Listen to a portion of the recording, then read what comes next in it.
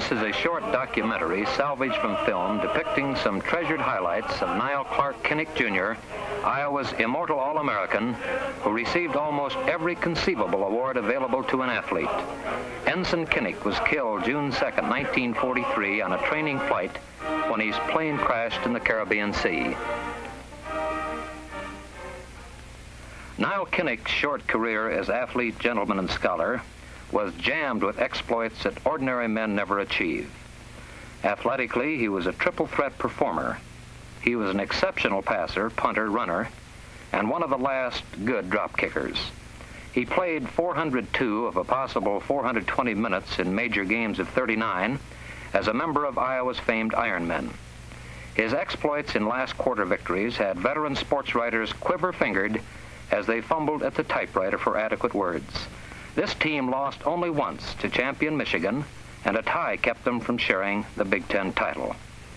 In 8 games of 1939, he participated in 197 plays, 104 rushing and 93 passing, accounting for gains totaling just short of 1,000 yards. 11 of his passes went for touchdowns. He drop-kicked 11 points after touchdown, scored 41 points personally, and was instrumental in making 107 of Iowa's 130 points. As a sophomore, he was named All-Big Ten quarterback. He was injured in 1938, but still had an outstanding record as punter and passer. Then the awards really tumbled around Kinnick in 1939. He was awarded the Heisman Trophy as America's outstanding football player, the Maxwell Trophy, and the Walter Camp Award. He was the Big Ten's most valuable player and was voted the Captain's Cup as captain of all the great players from 1938 through 1942. Scholastically, he was named member of the Order of Artists, an honorary Commerce fraternity, and attained a scholar's goal of Phi Beta Kappa. After his tragic death, the student body voted to name the Iowa Stadium the Nile Kinnick Stadium, but his parents asked that it remain as it was when Nile was a student and athlete on the campus. Perhaps the greatest victory of the famed Ironmen of Iowa in 1939 was the sensational come-from-behind win over the Golden Gophers of Minnesota 13-9 on a Kinnick pass to Bill Green. The student body carried the hysteria over from Saturday to Monday, and on the steps of Old Capitol exhibited their feelings for this great team by holding one of the greatest pep rallies in the history of the Old Gold and Black. Practically everyone attended, and they cheered and shouted as first the president, then the coaches and the players took the stand. Captain Pressey and Nile Kinnick were among them, and they loved it. A short time later, this young man was among the many young men who gave their lives in World War II. As one person expressed it so very well, quoting, "But a few months ago, he walked the campus of Iowa in the vigor of perfect youth. His feet were swift, his hands strong and sure, his eyes clear and far-sighted, his mind quick like the running of lightning from cloud to earth." There was indication at this time that this team was something special, and among them was an athlete scholar who had the thinking and determination of someone far beyond his years. The awards at that time must have been heartwarming to the Hawks, who so gallantly, with so few, had made their mark in 1939. More accolades and triumphs were soon to follow this smashing win over Minnesota. The 7-6 win over Notre Dame goes down in history as one of our most dramatic, with Nile Kinnick's touchdown and extra point dropkick providing the winning margin. Probably Nile wouldn't like the idea of becoming a football legend at Iowa. He was proud of his achievement, certainly, but he didn't think they constituted anything that any other young man willing to work in the development of his ability could not attain. Surely Nile Kinnick won't mind if Iowans who loved him for what he was and for the gallant life for which he stood never forget him and make him a brilliant legend about which the fathers of the future can tell their sons. That Nile Kinnick scholarship winners can always strive for. The culmination of all the glory that had come to his teammates, his coach, and Nile Kinnick was reached in December of 1939 when his coach accompanied him to New York. Here he was to receive the Heisman Memorial Trophy Award as the outstanding college football player in the United States for 1939, chosen by the sports writers and sports broadcasters of America. This is college football's greatest individual award. Kinnick's ideals were lofty.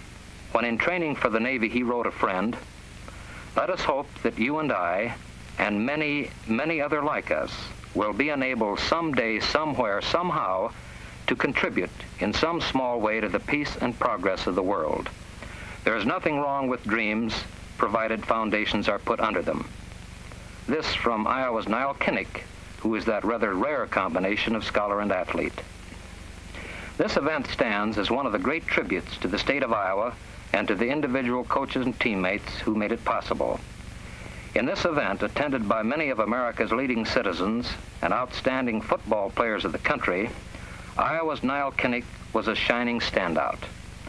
In the 2 fall seasons following his gridiron triumphs, Kinnick was an assistant on the State University of Iowa football staff and a distinguished member of our law school. This was halted when he received his call to duty. It was in this speech at the Heisman Award dinner that Kinnick replied to his presentation of the trophy. Thank you very, very kindly, Mr. Hope. It seems to me that everyone is letting their superlatives run away with them this evening, but nonetheless, I want you to know that I'm mighty, mighty happy to accept this trophy this evening. Every football player in these United States dreams about winning that trophy and of this fine trip to New York. Every player considers that trophy the acme in recognition of this kind. And the fact that I'm actually receiving this trophy tonight almost overwhelms me. And I know that all those boys who have gone before me must have felt somewhat the same way. From my own personal viewpoint, I consider my winning this award as indirectly a great tribute to the new coaching staff at the University of Iowa, headed by Dr. Eddie Anderson,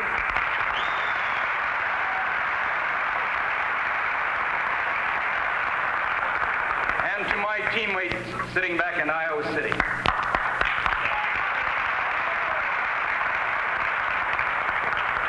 A finer man and a better coach never hit these United States.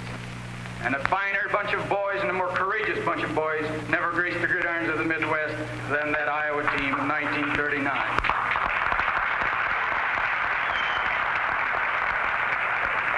I wish that they might all be with me tonight to receive this trophy. They certainly deserve it. I want to take this grand opportunity to thank collectively all the sports writers and all the sportscasters and all those who have seen fit, have seen their way clear to cast a ballot in my favor for this trophy. And I also want to take this opportunity to thank Mr. Prince and his committee, the Heisman Award Committee, and all those connected with the Downtown Athletic Club for this trophy and for the fine time that they're showing me. And not only for that, but for making this fine and worthy trophy available to the football players of this country. Finally, if you will permit me, I'd like to make a comment which in my mind is indicative perhaps of the greater significance of football and sports emphasis in general in this country, and that is, I thank God I was warring on the gridirons of the Midwest and not on the battlefields of Europe.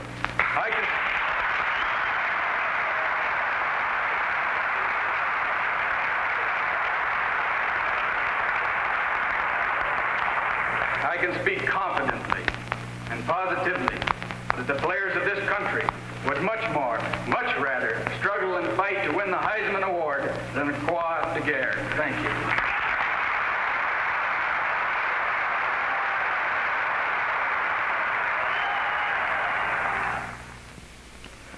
Back to his teammates.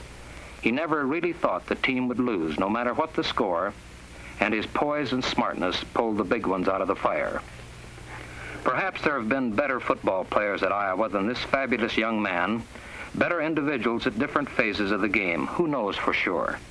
Kinnick has a place alone in the annals of Iowa athletics. He will never be replaced. Nile Kinnick will always be a measuring stick to Iowans. Iowans want to help develop other young men in the Kinnick mold, young men who show promise of similar abilities. The highest tribute that could be paid to an Iowa athlete would be, he's another Nile Kinnick.